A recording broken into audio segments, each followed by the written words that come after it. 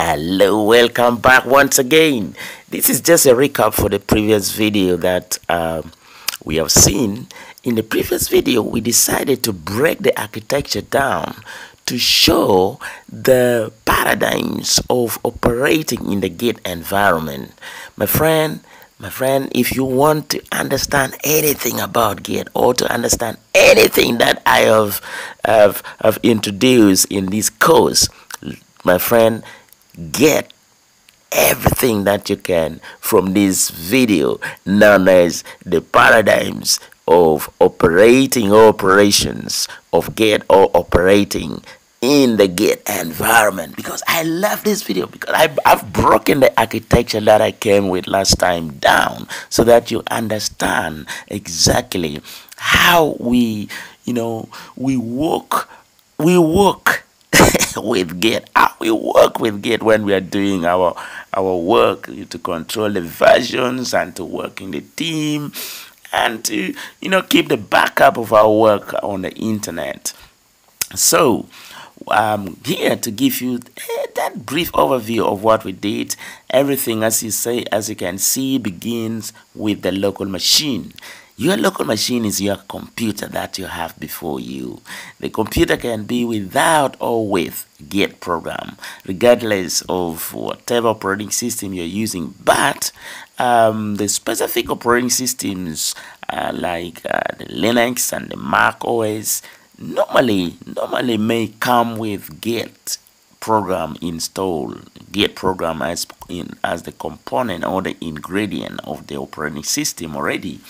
However, when you have like Microsoft Windows, you may need to install Git program from the internet so that you can have Git program sitting on your machine. So you need to go to the internet if you don't have Git program sitting on your machine, and then try to install Git. Remember, that is your local machine without Git in the local machine or PCs, personal computers. So what you need to do when you don't have Git on your local machine is that just go to the internet and grab it from there, from the website, provider of Git, and then boom, install it to your local machine. My friend, this is a crucial moment because once you have Git in your local machine, you will be able to do anything, but you can't just do it anyhow. You need to create what is called Git repositories, because Git program can just be sitting there on your local machine, and if you don't have the Git, you just install it and it will sit there. If you don't create repositories, my friend, Git will not disturb your machine. Git will not disturb any of your folders. You won't even use it because you have not initialized. You have not said, come on Git, get up, wake up, come and do something for me. Git will just sit there on your computer. But now, if you want to use Git on a specific folder, you need to make that folder a Git repository by initializing a Git program inside there. Remember, Git program is the version control version control program that detects anything that you do with your files inside a given folder. So that folder must be a Git repository, and you can only create Git repository by initializing Git on that folder. You need to wake up Git there from your computer. If you don't create repository, my friend, you will not do anything with Git. Git will be sitting there on your computer. So that's what you need to note. Git will be there. Having Git alone without Git repositories will do nothing. But once you have Git repositories, my friend, you can now see the power of Git, tracking all the changes, everything that you do on the folder on the file in that repositories or folder. So local folder with Git, initialize with Git to create Git repositories, as you can see there, my friend. And then we also have what is called GitHub. GitHub, think of GitHub like a storage over the internet, which is used to keep the repositories of Git. So once you create local Git repositories on your local machine, you can push it over the internet, and that Git repository will be kept in what is called GitHub. So GitHub hosts Git repositories. That is another point that you need to note. It is a web server found on the internet, created by Microsoft. Microsoft created GitHub as a cloud platform for keeping the Git repositories and sharing it with others. So you create your local Git repositories. You can decide to keep it within your local machine if you are not sharing it with others, but at the same time you can share the version of your codes and what you've done over the internet with others by using GitHub, which is the storage of Git repositories on the internet. So you can clone that GitHub repositories from the internet. GitHub repositories are those repositories you have pushed to share with others found in the GitHub.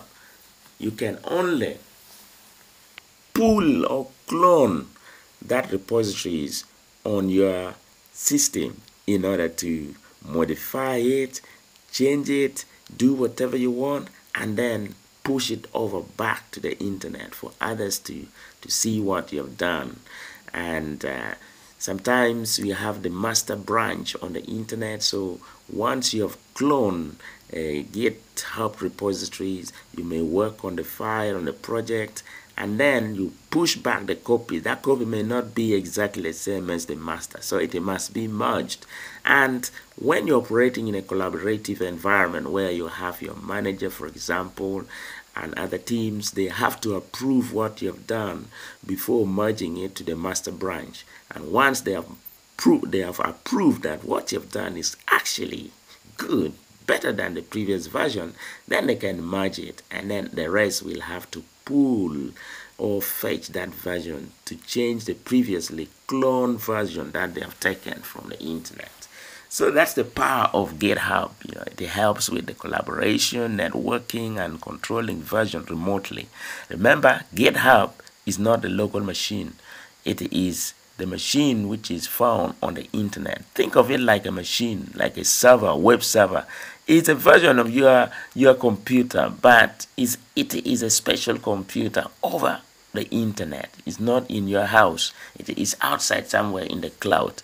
And it only keeps the Git repositories that you share with others over the internet.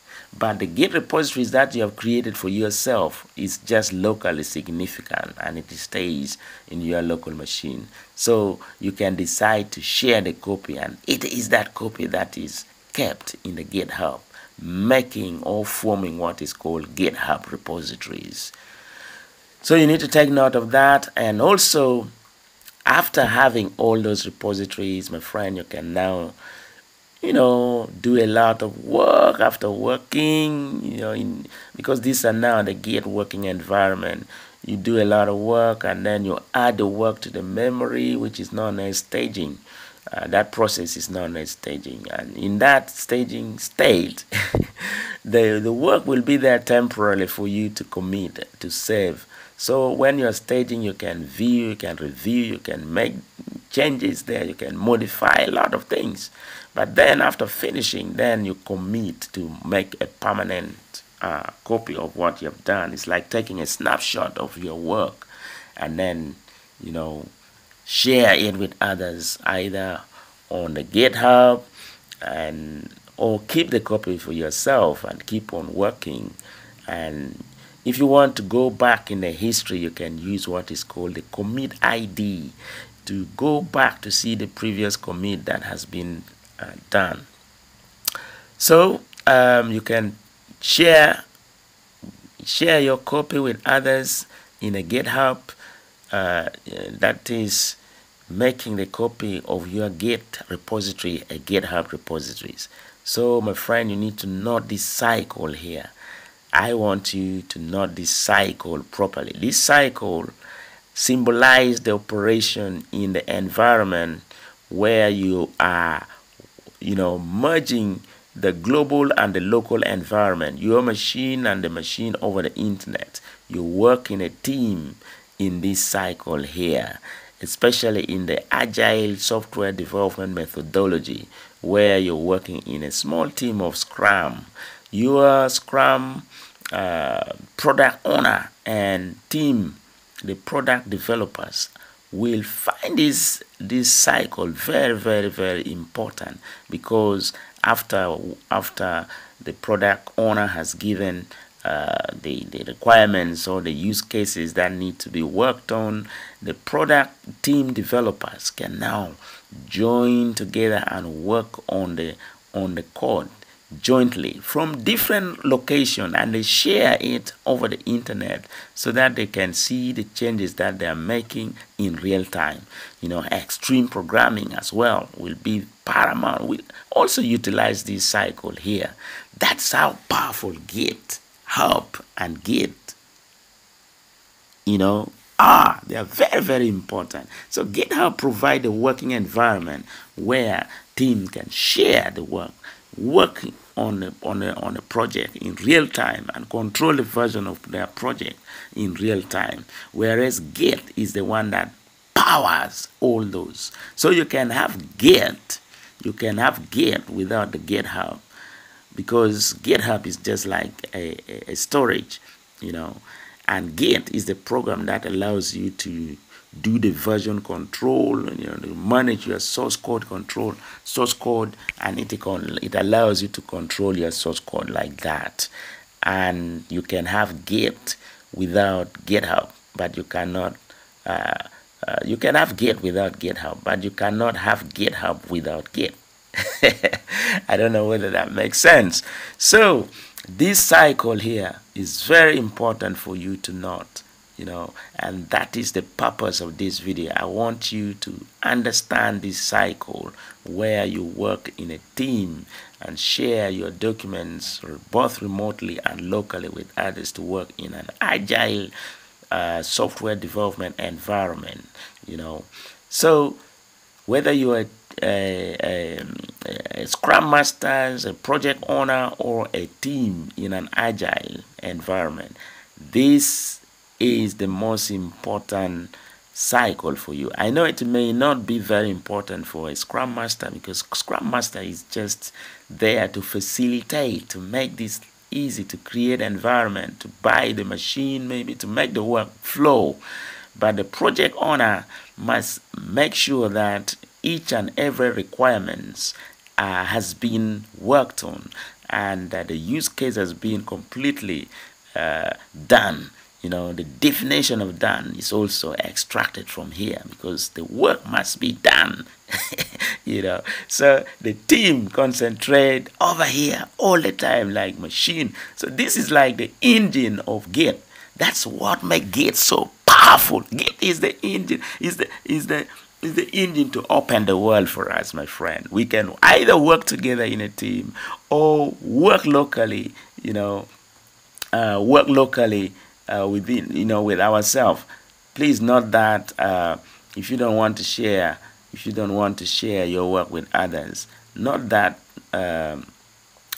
arrow blinking on the right hand side there, because that is, for example, you have decided that you don't want to share your work with others.